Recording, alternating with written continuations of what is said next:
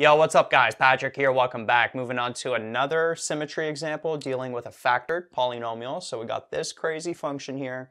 Got to figure out, is it even, odd, or neither? Meaning, got to figure out, do any of these expressions hold here? Now this function here is pretty complex, but we're going to follow the exact same steps that we did before. So we got to find an expression for f of negative x, and then an expression for negative f of x, and then see if any of those equalities hold there. Now, something that I didn't mention in the previous examples that we did, just because I didn't have to mention it, now I do, is personally what I like to do is I first like to make sure that every factor that I'm given is fully factored. Because if you don't fully factor, what's going to happen is that comparison process between f of negative x and f of x and negative f of x is just going to be tougher to see. It's going to be tougher to compare those functions, and a lot of times you might miss out on these equalities. So a function may be even, and you might say it's neither because the functions don't look the same, but really if you were to factor and simplify a little further, they would be the same. So here's what I mean by that. What you want to do is, before we get into getting f of negative x and negative f of x, I'm actually going to try to simplify this a little further. And notice there's a lot of opportunities to simplify, because if we go through each factor, so x squared plus 4, we can't simplify that any further. Right? That can't factor. If this was x squared minus 4, that would be able to factor to x minus 2, x plus 2. But notice here, this 2x minus 2, notice how we can take out a 2 from that factor. Right? It would still all be within that bracket that's being taken to the power of 2, but nevertheless we could factor out a 2 there. The 2x plus 3, can't factor that any further. So that would be squared. Now this bracket here, this 2x squared minus x minus 3, that actually can factor further. So this here, if you use decomposition on this, you would end up getting 2x minus 3 and then x plus 1. This factors into that. And so you actually want to use this instead. So what I'm going to do is, in that bracket, I'm going to put 2x minus 3, x plus 1, all that's going to get squared, like that. Right? So I'm just simplifying these two factors here. I'm factoring them further. And so what that's going to allow us to do is make that comparison process, as I mentioned, a little easier after. Okay, so what you want to do here is, notice this is multiplying, so this goes to the power 2, this goes to the power 2. So if we rewrite this, we got negative 4x squared plus 4. This 2 goes to the power 2, so that would be 4, and then the x minus 1 goes to the power of 2. We got this 2x plus 3 squared, and then we'd have 2x minus 3 squared, x plus 1 squared. Like that. And then this 4 and this 4 can multiply. So I'm going to rewrite the function here. Okay, so we haven't done anything with f of negative x yet, or negative fx. I'm just taking the function and rewriting it in a different format so that comparison process is better. So 4 times negative 4 is negative 16. Then we got x squared plus 4. And then we got x minus 1 squared.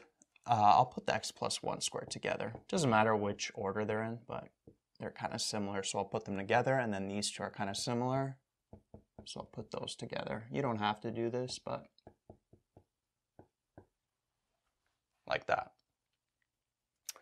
And let me make sure everything's all good. Yeah. Okay, so what I did was took this function, rewrote it into that format. And now notice that we got every factor, and every factor is fully factored. Right? So there's nothing else here that we can do to simplify the function more, to factor it anymore. But what I'm going to do now is use this function instead of this function. They're both the same function. It's just I'm going to be using this one now for f of negative x and negative f of x. So f of negative x, plug in negative x for all the x values. So we'd have negative 16 negative x squared plus 4. Then we'd have negative x minus 1. That gets squared. Negative x plus 1.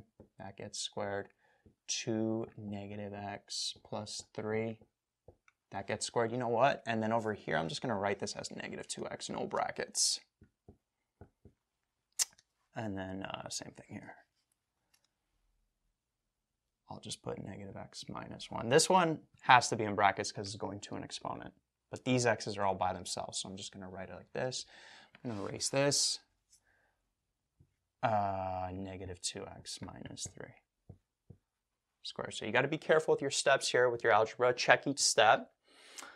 So we're all good here. And now what you want to do is what we did in the previous video. So this negative x squared, that would just become x squared plus 4. What you want to do is you want to make each leading coefficient positive. So we're going to factor out a negative 1 here. That's going to go, or actually we're just working with this bracket. So this would end up being x plus 1. That's going to be squared. I'm going to factor out a negative 1 here. It's going to become x minus 1. That's going to be squared. I'm going to factor out a negative 1 here. That's going to be 2x minus 3.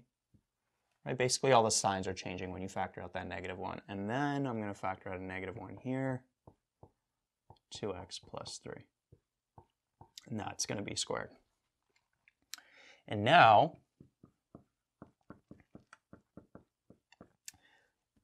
these two are multiplying, so both would go to that exponent. Right? So a lot of steps here. But this is how you fully show the work if you were to get full marks on this on a test. So I don't know how picky your teacher is or how many steps they allow you to skip. But I personally recommend not skipping too many steps because you might make a mistake as well. Not only will you maybe not get full marks if you do get it right, but you increase your chances of making a mistake as well. Right? So ends up being this here. So notice these negative 1 squares, they're all just going to be positive ones. So we can kind of just forget about all these. Right? Now, if they were negative 1 to an odd exponent, that would end up being negative 1. We would have to keep it there, and then we would bring that to the front. This would end up being a positive 16. Unless there were multiple negative 1s, then you'd got to see whether you end up with a positive or negative. But if you have negative 1 to an even exponent, you can pretty much just forget about them. They're all just 1s. And so what we end up getting, actually, I'll write it up here. So f of negative x, what's it going to end up being? Negative 16 x squared plus 4. We got the x plus 1 squared. Got the x minus 1 squared. We got the 2x minus 3 squared. And then the 2x plus 3 squared. Like that. And then yeah, that's the simplified expression for f of negative x. And notice f of negative x, it's actually the same as f of x. So just from here, we can tell that the function is going to be even. But just to complete the process, what's negative f of x going to be? Well, we would just multiply this function by negative 1, so that 16 would turn into a positive 16. So it has the same factors, but it's not the same function as f of negative x because instead of negative 16, we got this positive 16.